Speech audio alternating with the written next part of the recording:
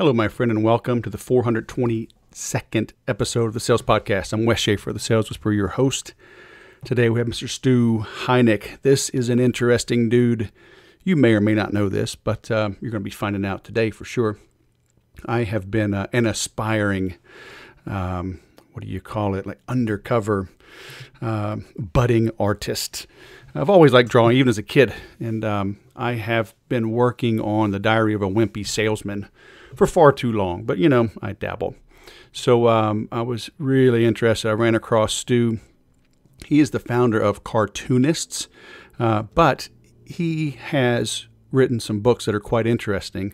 One of them is called How to Get a Meeting with Anyone, The Untapped Selling Power of Contact Marketing.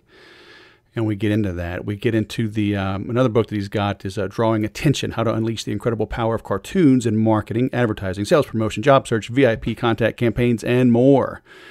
So when I saw his work with cartoons, it piqued my interest because that's what they do. Even as a kid, you probably jumped right to the cartoons. As an adult, you may still do that. But, that intrigued me just because of my own hobby and passion. But how he ties it to sales, how to get a meeting with anyone. I was like, oh yeah, we got to talk. And you're in for a treat. He's a great guest, knowledgeable, smart dude. You are going to get a lot out of this. Two things I've been working on behind the scenes. This episode is coming out a couple days late. I've been working on a lot of things. The new year's here, and I've been doubling and tripling and quadrupling down this last month, and it's time. In April, I turned 50. It's like, holy crap! And 30 didn't bother me. 21, of course, didn't bother me.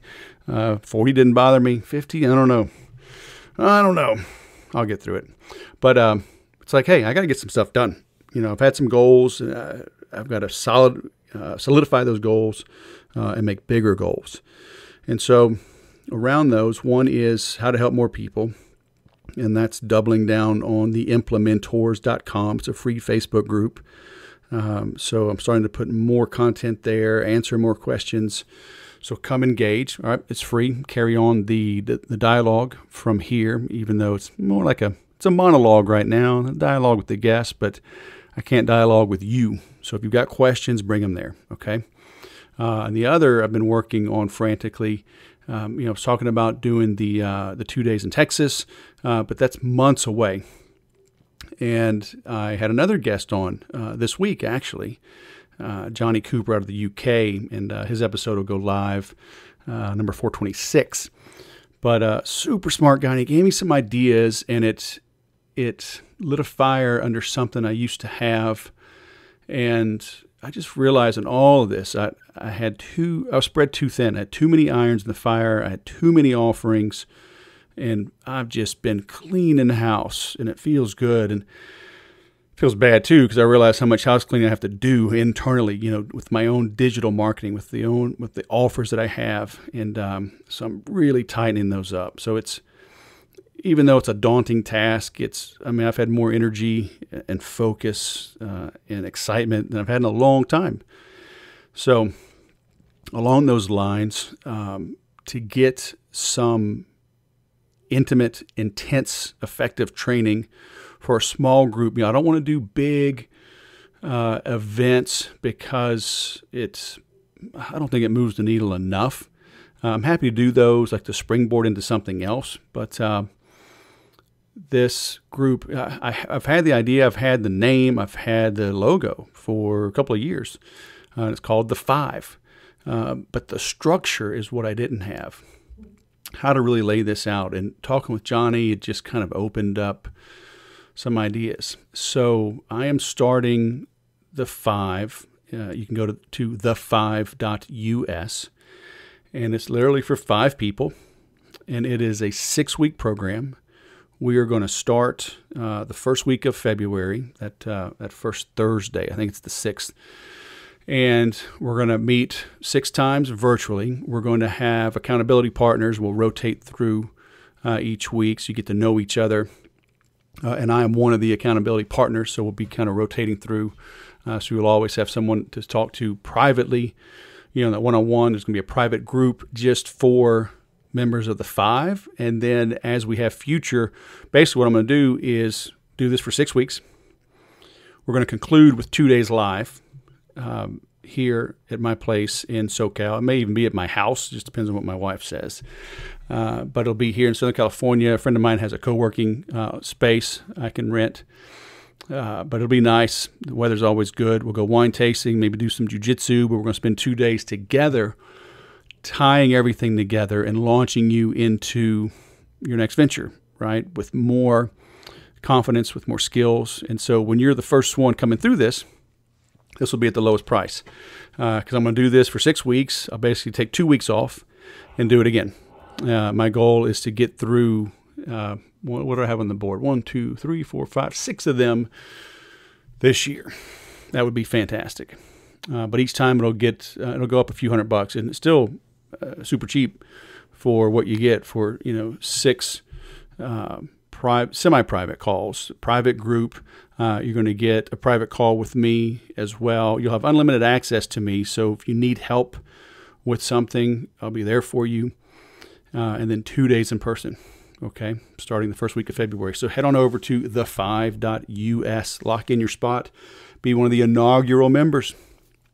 Okay, the 2 days here in California, we will solidify on our first call with the 5, because I'm flexible that week. I'm flexible most weeks. It's a nice thing of owning your own business, and I'm going to teach you how to do this. But so we'll solidify that, the exact dates that work best for everyone. But it'll be 6 weeks later, okay?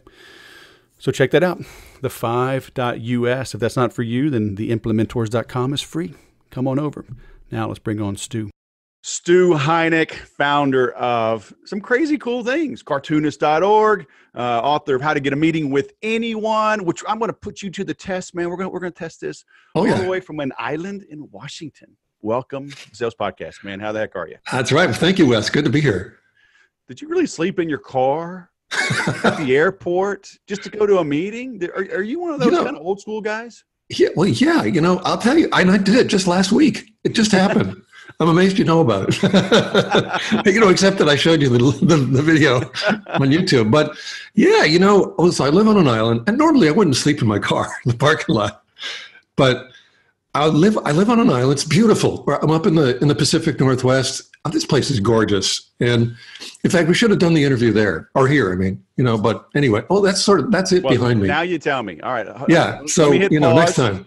Let me hit pause and I'll do a video like you did of me traveling to get to your island. There you go. Yeah. So I booked this 6 o'clock flight, and it's, on United, you go from this really cool little airport that we have that's an alternative to SeaTac. So it's called Painfield. So you fly from Painfield to Denver and then to Minneapolis. Well, the thing is, I booked a 6 o'clock flight in the morning, and then I realized, I better check the ferry schedule. This was the night before. I'm saying, I better check the ferry schedule. What's the first ferry out?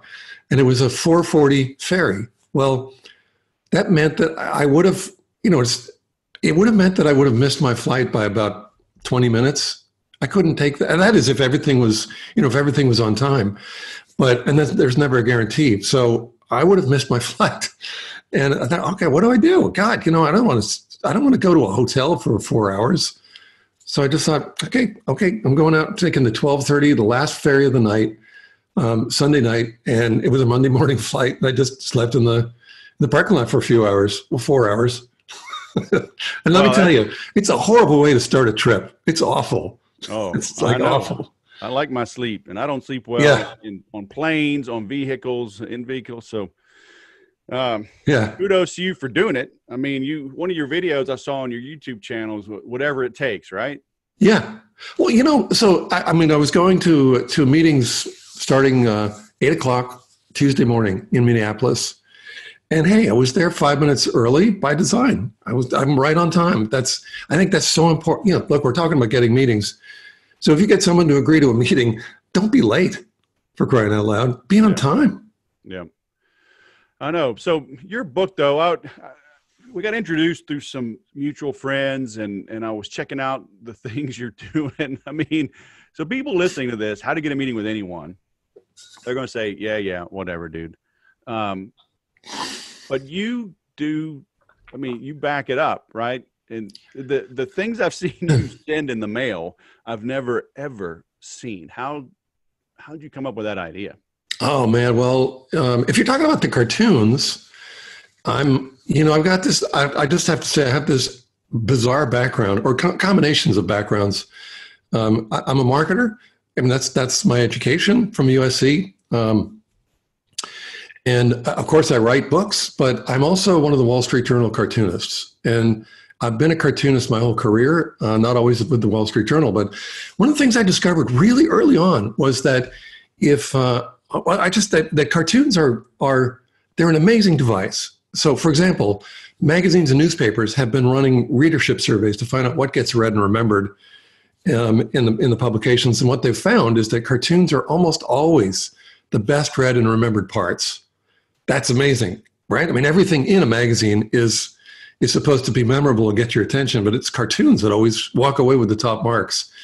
And then the other thing if you think about the nature of humor, it's always about a truth or revealing a truth with a twist, right? So, I mean, that's why the thing is, it's utter truth. That's why when we find something funny, we're laughing at a lot of times, you've been through this. We've all been through this. You're laughing, or you're still gasping for air. You say, oh my God, that's so true. Right? Yeah. So in a cartoon, we sort of steer the use of them. And usually new clients will say, put my logo in there somewhere, get my brand in there. And that's not what you do. What we do is we steer the message, the point of agreement, that truth that we're revealing in a twist in such a way that it supports, let's say, the rationale for why we should be talking or what we should be talking about. So I've used those as devices to get through to people my whole career. And I've reached presidents and prime ministers and celebrities and countless CEOs and other C-level executives and top decision makers. I mean, it's almost like shooting fish in a barrel. Now, the thing is, I don't get through to everybody. I mean, that doesn't happen, but we get pretty darn close. And there are ways to actually pump that up to 100% response rates. Yeah. Well, you get through to the people worth getting through to. Because if they say no to that, they're not human, man. They're some kind of robot. they're like a Terminator, right? They just stay away from them. Well, I'm not sure about that. I think some of them will require some persistence after all. Hey, but if you're in sales, that's part, it's like your middle name, right? You got to be persistent. Man, they're robots. Just run away. It's got to keep. Just say no. Yeah, I mean, there is something to that. If you don't appreciate that you just got a cartoon from one of the Wall Street Journal cartoonists and that didn't move the dial for you, okay, what kind of a client will this be? So what's between a comic and a cartoon? A comic and a cartoon. Well, is there a difference? Yeah, maybe. I mean, cartooning is broken down into lots of little sort of subcategories. Political cartoonists don't know single panel gag cartoonists. And those are the ones that you would find in the New Yorker and the Wall Street Journal, for example. But I don't know any political cartoonists. And comics are serial drawings. I mean, like comic books, so you read it and there's many, many drawings. You follow them. There's a sequence. In single panel gag cartoons, there's one cartoon. So just one drawing and one caption underneath. Right. Yeah. So that's what I'm doing. But if you want to picture what this is, it's what you see in the New Yorker and in the Wall Street Journal. Right. Yeah. And they like a single panel illustration. It doesn't always have to be funny, huh? I mean, it can be insightful just to get your point across. Well, actually, I disagree. They should be funny, and the humor is insight. And does that make sense? Sure. Because again, if you're laughing, I can tell you that if I send you a cartoon and you go, that's great, then you just got my point. You internalized my point, the point of agreement that I wanted to plant. Okay. And that point of agreement is always an insight. Right. It's always some statement that you can agree with. I mean, that's a point of agreement. But so the cartoon actually is insight. And that's funny because, I was just having a conversation with someone, a potential client in New York. I don't know if we're doing anything or not, but we were talking about, well, it's a big consulting firm, and they were talking about how what they'd like to have. They're talking about giving a speech to their junior associates, so new to their ranks of consultants. And so we're talking about, really, can you use contact marketing, which is what I do? Can you use contact marketing to deliver insights? And I'm saying, well, that's what we use to get meetings. They're always something. We want people saying, wow, that's pretty cool. Yeah, that makes sense. But also, man, I love the way you think. So those are insights. And so I think really what we're talking about are insightful ways to convey insights. Right. Yeah. What do you think is the biggest component of making that impact? So you send this big, oversized illustration, right? And is it the mere fact that it's big and stands out? It's 3D mail. Like, is that 50%? Is that 90%? And then the message kind of carries it home? Or does the message have to be like perfect, as well as the big oversized piece showing up, it's unavoidable, right? They gotta open it and see what the heck that is. Yeah. Well, so if we're talking about using cartoons, and by the way, I want to make the point that contact marketing is not about just using cartoons. That's sort of my approach, or one approach, we'll say, but there are many. But having said that, here's what happens with my cartoon contact system. We start with a call to the executive assistant, and what we're saying is, or what we say to them is, "Hi, let's say if I'm sending mine, I'm just saying, hi, my name is Stu. I'm one of the Wall Street Journal cartoonists, and I'm sending a print of one of my cartoons, and it's about your boss." Well, usually the assistant is saying, "What? Really? That's pretty cool." So if it's one of my clients' reps, they'll say, "Hi, my name is so and so. I'm calling because I'm sending a print of a cartoon by one of the Wall Street Journal cartoonists, and it's about your boss." So it's about the same thing.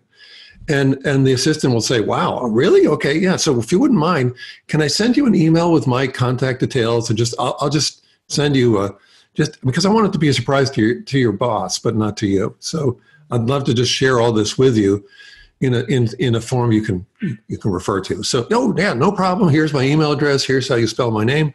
Great. So then the email goes out. Oftentimes there's a cartoon card. So another personalized cartoon. The cartoons are always about the recipients.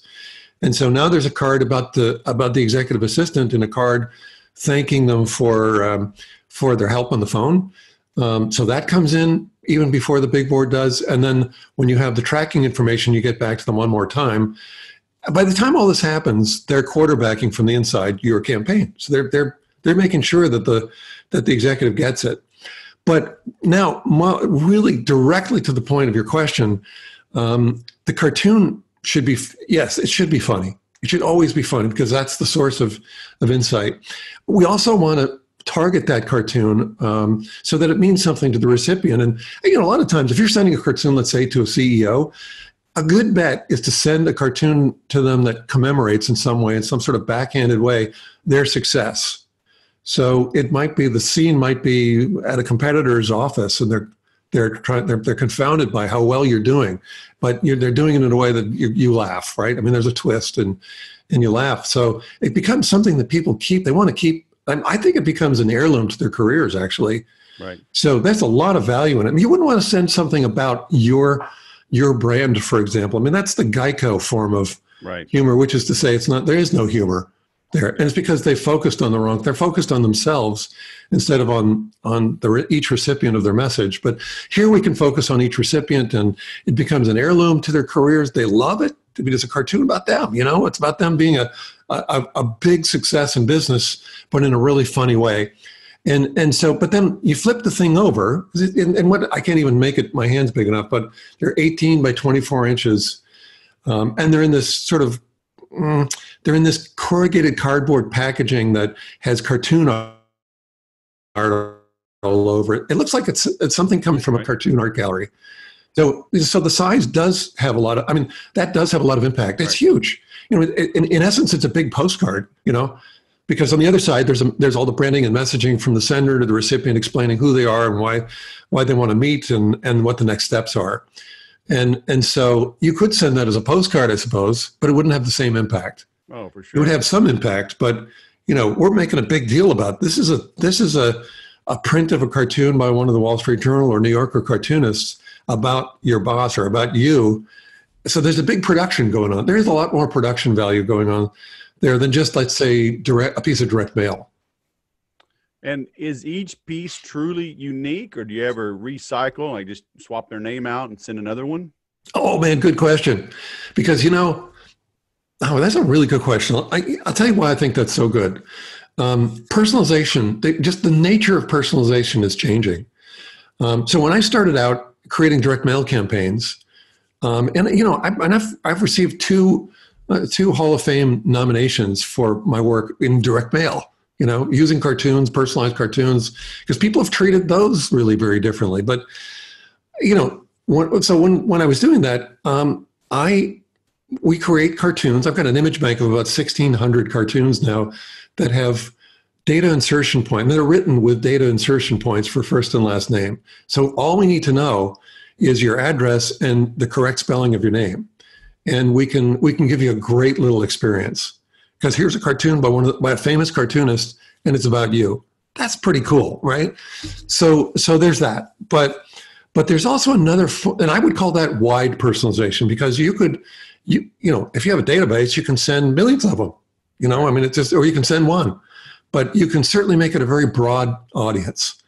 Right. There's another form of personalization that's popped up, I think, because of the ubiquity of social media, and that is what I've called deep personalization in my new book. And deep personalization has to do with scraping profiles and finding out, really creating a dossier on people. I mean, you can either scrape profiles or you can use services like seamless.ai, something like that. And you can get a dossier on someone. So now you know who they are, what they like, what some of the things they're tweeting about or posting about. So you get a sense of what they're really interested in, what really, you know, I mean, if you're going to send me something, you'd probably find mentions of the Flying Cowboys. I love watching those guys on YouTube. Those kinds of things. You find out details like that, and then you do something or send something based on that or themed around that, right? So that's deep personalization. And the thing is, both forms are they're powerful. They have very different properties and limitations, but also advantages. So, but you know, if I'm going to send you a cartoon, or if I'm going to send 100 cartoons to 100 CEOs, I don't need to know the names of their dogs, or where they went to school, or I don't know, that they like to cook, any of those things. All I need to know is their first and last name, and that there's a CEO, and I can send a cartoon that will thrill them. But but the other way would be to, you know, I do a lot of research and find out let's say one CEO really loves jet airplanes or old jets, and so your gift to get through is a ride in a MiG fighter. Right. You'll probably get through. I mean, that'll thrill them. So they're both very different forms of personalization and gifting, but they both work. So I know somebody's listening to this saying, well, that works for you. You can throw that name around the Wall Street Journal. I'm just some unknown dude. If I call an executive assistant, they're just going to hang up on me. Yeah. What do I have to send them? And by the way, I can't draw. Yeah, good. Because I just want to make the point. You don't have to, this doesn't require that you be a cartoonist or that you're published in the Wall Street Journal. None of that. But, you know, so I got to plug my books, I guess, a little bit. If you read How to Get a Meeting with Anyone, which is the book that came out in 2016, or the new one, Get the Meeting, they're filled with methods for breaking through, and really a lot of answers to that same question. How do I break through? God, there are so many ways to do it. Right. You know, some of my favorites are, because I really like the idea of let's say the platform of providing insight in what you do and doing it in an insightful way. One of the ones that really impresses me a lot is using visual metaphors. There are lots of ways to do that, but an example is, I don't know, do you know Dan Waldschmidt? No. No, okay. He's a really interesting guy to get to know. He writes the blog Edgy Conversations. It's a highly ranked sales blog. But really what he does as a profession is he's a turnaround specialist. So he helps companies turn around. If they've got a missed earnings estimate, then they need help quickly, or their stock's really going to plummet. So what he does, he has a really interesting way of reaching out to companies that are in trouble. He combs the news every morning for stories of missed earnings estimates. When he finds one, he has this beautiful sword made up. I have it on a table somewhere else in my studio, but he has this beautiful sword. And again, my arms have to go out this far. They're this big sword made by the prop maker who makes all the swords, or made all the swords for the movie Gladiator. And he has a sword made up. By the way, they're not sharpened. They're not that dangerous. So he has the CEO's name engraved on the blade, along with an inscription, something like, if you're not all in, you're not in at all. And that goes in this beautiful wooden box with a handwritten note that says, hey, business is war. Business is war. And I noticed you lost a battle recently. I just want to let you know, if you ever need a few extra hands in battle, we got your back.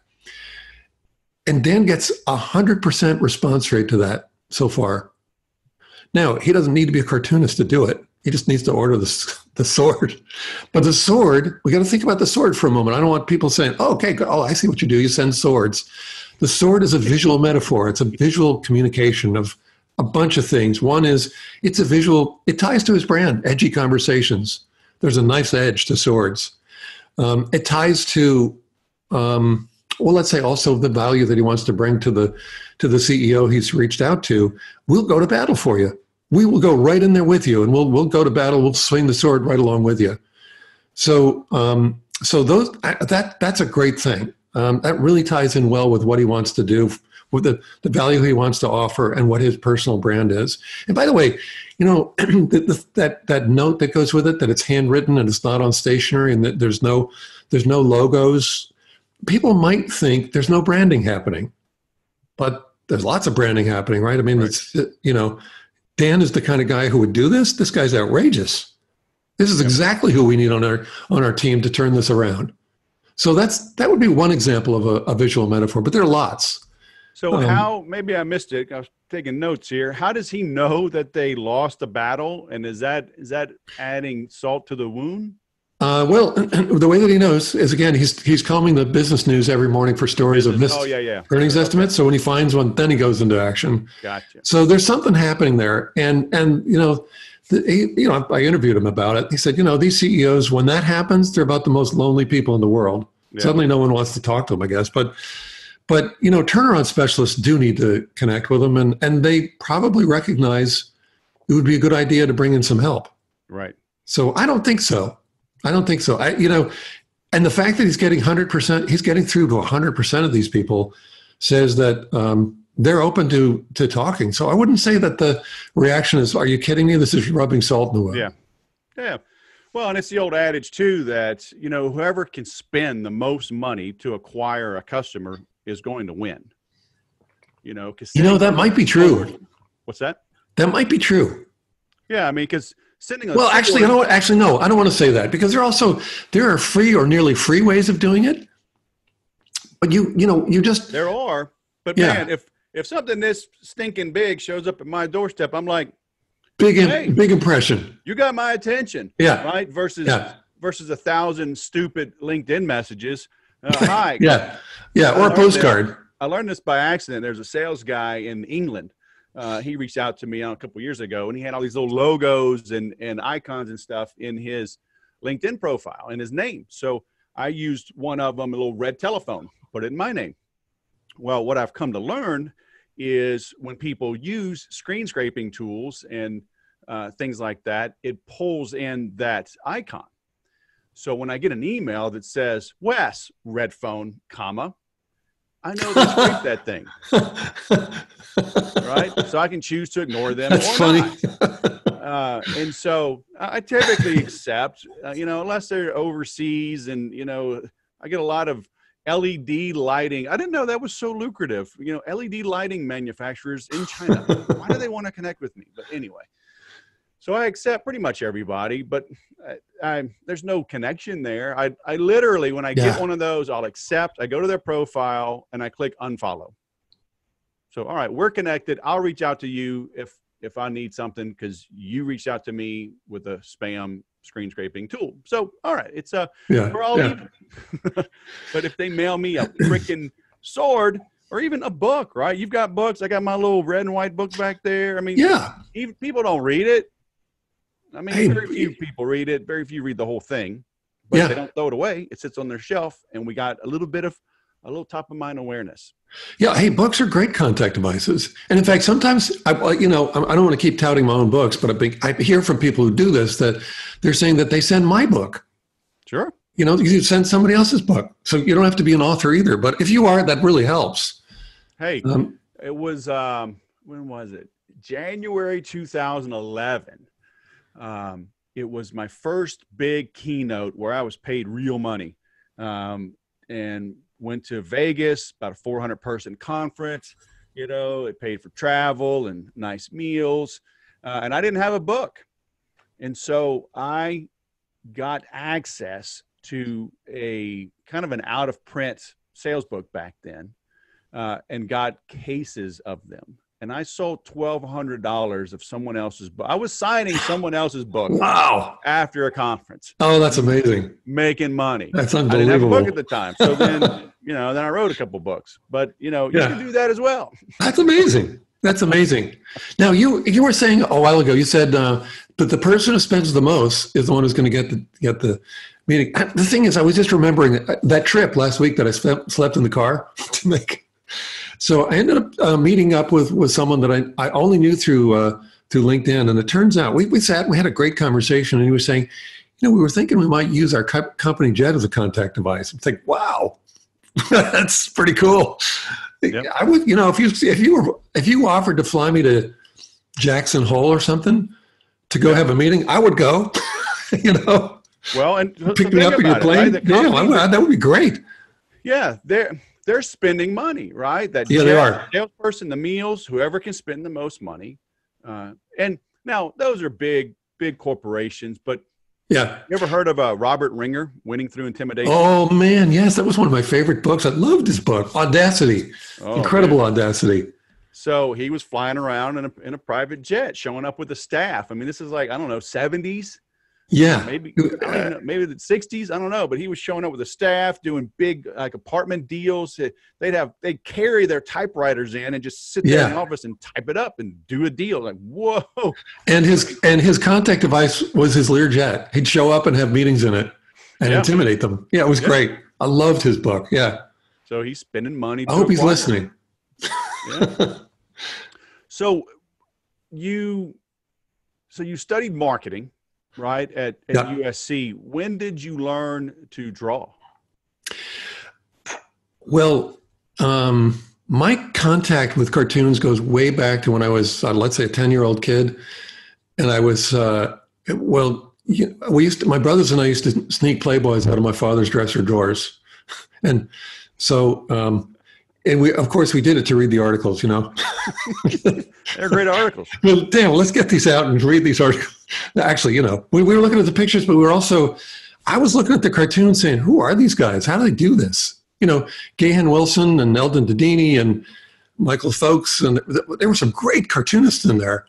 And then fast forward, when I started my business, I recruited a lot of my heroes of cartooning. And I started with Gahan. I mean, Gahan just passed away, actually, a couple of weeks ago, but he became a friend and a colleague and a mentor. It was incredible. It's like, I got all these cartoonists who I grew up seeing their cartoons, and then they became part of my marketing group and my mentors, really, and in cartooning.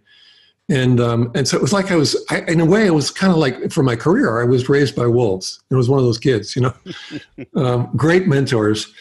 So it was always a parallel track. I was just doing it because I love to do it. I was, around the time when I graduated from USC, I was being published in one of the LA papers from time to time. And it just grew from there. It's just it's a parallel track in my career. So is it, Is it like a laborious process, like hours and days, to make one, or is it like rapid fire, like make 10 or 20 and then through the process one of them pops? I say it's more like the former. So at least for me anyway, it takes me a long time to come up with the ideas. Actually, they come up when I'm just about to fall asleep. A lot of times. And then the drawings, I mean, Eldon Dedini had said to me a long time ago that, I mean, here's some of that mentorship, but he said, the trick here is that you want to make it look like you just threw it together. Like you just jotted it down, just sketched it out real quickly and put some wash on it, black and white wash on it, done, called it done, and put the caption under. But the fact is that you put a lot of time into them. So even just the drawing, I start with the idea usually. Some cartoonists start with just drawings and then they caption them later. But I start with the idea and then draw it out, and it takes at least an hour. It takes days sometimes to come up with the ideas. I mean, whenever they come up, I should say, I just write them down so I keep them, and then drawing them takes a few hours. Right. I think I'm going to record the process of it sometime for my vlog. Right. And this has always boggled my mind, is like some of these are so detailed. Is it all in your head? Like you know the exact dimensions of a cowboy hat or a telephone or a desk, or will you look at a reference and kind of do a Google search for desk and, oh yeah, there's kind of how a desk looks, to hone in on the, on the shades and the dimensions? Lately I've been using a lot more reference than I had been. I was just drawing them, and I wasn't. I don't know. I don't know that I could speak for all cartoonists, but in my experience, I was never really happy or terribly happy with the drawings.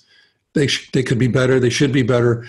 And then but I'd never been trained as an artist, so I took a couple of live figure sketch classes, and so, there's a model, usually they're nude, they're up there on a stool, and there's a whole bunch of you, and you're drinking a little bit of wine, having cheese maybe, but you've got this easel, and you got all these, you got your pad up, and you're drawing with charcoal, which is like so blunt. It's hard. You think, man, I can never get a detailed drawing out of this. But actually, and the teacher will have you do some sketches in 15 seconds. Those are like, do it quickly. And others you'll take 5 or 10 minutes to get a lot more character and development out of it. And just those helped me a lot. From that point, though, I said, okay, then I need some reference material. So I do use Google a lot just to say, okay, how does that look? And, I really want to know how the fabric falls on them. Right. I mean, those become pretty repetitive things. And you might notice in cartoons that, well, certainly faces express a lot of emotions. I mean, that's where we pick up expressions, but there's also body language. And man, Leo Cullum was one of those mentors and one of the guys in my group. And I learned from him, especially, that hands really, the posing of hands actually can express a lot. So you work a lot of those things into these drawings, because there's a composition to it. The eye has to be directed very quickly, and you see the point of the cartoon. Right. And that comes from practice. Yeah. Yeah. Well, I've been, I think I'm finally kicking my own butt to do something, but do you know the Diary of a Wimpy Kid series? I don't. I don't. Man. I think I've seen something like it maybe, but I don't. Clearly you don't have young kids in the house anymore. Not anymore. But yeah, it's a huge series. It's taken on a life of its own, multiple books, and they made movies. Diary of a Wimpy Kid. Yep. I'm sure I've seen it. Yeah. But you got to refresh my memory. Yeah, it's huge. And it's just simple, black and white, hollow character, right? Like not shaded in, just, stick figure. I mean, more than a stick figure, but not much more. Yeah. But he's a wimpy kid, right? That has a higher value or impression of himself than he really is, right? So I bought wimpysales.com, and I've I'll jot Nice. down little 1 and 2 panel things, and I'll use comic. What the heck is it? I got one of these apps on my iPad and Mac you can put an image in and it'll colorize it or whatever I don't even know the verbiage, right? So, but I've been thinking about doing a sales book, Diary of a Wimpy Salesman. So just using the negatives to highlight the positives. Cause I feel like there's just so many sales, every day there's a new sales book out, the new method and the ABCGZ method, like, okay, dude, how many methods can there really be to get somebody's attention? But I love comics and cartoons and illustrations. And, I do think they really pop and stand out. And so I love getting this info from you. Good. Good. So you mentioned, you've got, you got a bunch of books out. I mean, I'm linking to a few on the website. One of the early ones I saw, Drawing Attention, How to Unleash the Incredible Power of Cartoons in Marketing, Advertising, Sales, Promotion, Job Search, Job Search, VIP contact campaigns, and more. And then How to Get a Meeting, which you mentioned, How to Get a Meeting with Anyone, The Untapped Selling Power of Contact Marketing. And now your latest is coming out when? So, and I happen to have some of these. So this is the latest one. Get the Meeting. That one just came out in October. Okay. And I don't have Drawing Attention with me, but here's the original How to Get a Meeting with Anyone. Yep. The Drawing Attention, Drawing Attention came from this. When I was creating direct mail campaigns, I was fighting some headwinds from David Ogilvy and all these big thought leaders of the time who were saying humor doesn't work. It doesn't work in advertising, so don't use it. Mm-hmm. And but it does actually. It works really well. You just have to know how to use it. So, I ended up creating a lot of direct mail campaigns for a lot of big magazine publishers, essentially all of them. And so I ended up with millions and millions of dollars worth of test experience, utterly unique because it had to do with the use of cartoons in these direct marketing settings and missions. And so I thought, I better put together a book about that. So that's Drawing Attention. And then finally, there is one book of cartoons called Big Fat Beautiful Head. Got to put one of those out every once in a while. Yep, I saw that too. All right, I'll link to that one as well. Yeah, I love it. I was going to say, where are my notes? Let me see. Yeah, on humor, it's like I always tell people if I talk more than 5 minutes, you'll hear me say something that's probably contradictory. Because on the one hand, I would beat up my clients and say, don't use humor, but you don't use humor at the moment the decision has to be made. When it's high stakes, when you've put the price out there, the old adage, whoever speaks first loses, right? When you need to put the pressure on, don't use humor because it relieves the tension and you got to start all over again. But do use humor when you do want to cut the tension and ease things. Do you have thoughts either way on those? Yeah, I think you're absolutely on the money because, I use humor to open the door. Cartoons I mentioned that they impart a piece of truth. They get more attention than just about anything you could put in print or even on a screen. Right. And they're also disarming. Some of the cartoons that I send are about, hey, you're not calling me back. What's going on, right? Yeah. But it's so disarming that they're funny and it just cuts the tension. Is exactly how you put it.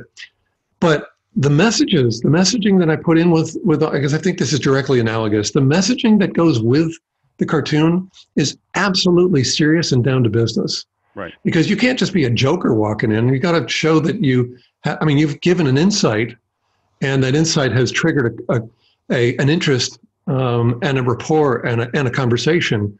But from there, have a real conversation. Right. Don't keep cracking jokes. That's rather silly. You don't want to come in being silly. Right. So there is a time to be funny and a time not to be funny. Yeah. Yeah. I like that delineation. Very cool. So we have talked about a lot of things. Where should we send folks? I'm linking to all of your books on the show notes, but for those that are sleeping in their car, they're on a ferry, they're on a plane, right? And Yeah, they have nothing to write anything down with. they're jogging. Where should we send them? Well, I mean, so a couple places. One, you can find out a lot more about contact marketing, and there's a lot more to tell actually. On my site, my author site, that's stuheinecke.com, StuHeinecke.com. You can also, I have a brand new vlog channel on YouTube that I'm really excited about, because I'm shooting video when I go on meetings. I mean, we also have interviews with people to talk about how you get meetings and how they're getting meetings. But you know, some of the ones that I'm really excited about are the episodes that I'm shooting. I'm just shooting out the window of the plane and shooting the whole trip and showing that when you go on these trips, when you travel, you're going on a hell of an adventure. Actually, if you look out the window. Right. I mean, I was just flying over the Sawtooths and the Rockies of Wyoming last week, and it was unbelievable. I mean, it was just so beautiful. So there's this whole adventure going on, and they're kind of music videos about the adventures of having meetings. And so there's a YouTube channel that you can look me up under and check out those videos as well. Very cool. Well, I've linked to that as well, linked to your Twitter, everything. So if y'all forget anything, just look Stu up on this episode, and you will find where X marks the spot, right? Find the treasure. Find the treasure. There it is. Stu. Yeah. Very cool. Well, thanks for making time. And, if you're ever in SoCal, let me know. I will do that. And Wes, thanks so much for having me on. I really appreciate it. Hey, it was my pleasure. Have a great day. Why business cards are inert. Actually, they're dead. Yeah. For the most part, I do agree with that. You can make some cool business cards. I've made a business coin. Got the idea from Jeffrey Gittimer. I've had him on the podcast. But those are expensive. People do keep those. But I do agree with the point, right? Most people are boring. I literally, yesterday, cleaning out my office. I told you I've been doing spring cleaning. I'm doing it in January. I'm doing it digitally. I'm doing it physically. Threw out a bunch of old cards. But I did find a couple that I needed to get back in touch with. So we are all guilty of making some mistakes here and there in our businesses and our lives. But you get the point, right? I love its contact marketing. Direct marketing has never gone out of style. It has always been effective. Yes, it's a little more expensive up front, but the ROI, when you do it right, is huge. I love what he's doing with the deep personalization. The visual metaphors. So I love hearing how he brainstorms and thinks through things. Like I said, I've been sketching. I've got the new iPad with the second generation pencil. I mean, I love it. So it's a nice thing of having your own podcast, right? You get to pick people's brain that you find interesting. So there you have it. And hey, let me remind you, theimplementors.com. Come join us, the free Facebook group. Come ask any question, and I'll do my best to help you there. And then the 5.us. Be the first one. All right. There is an alumni discount as well. Once you go through this, I'm offering that for discounts on future programs and training. So you will lock that little bonus in as well. Okay. The 5.us. Thanks for listening. I'll go sell something.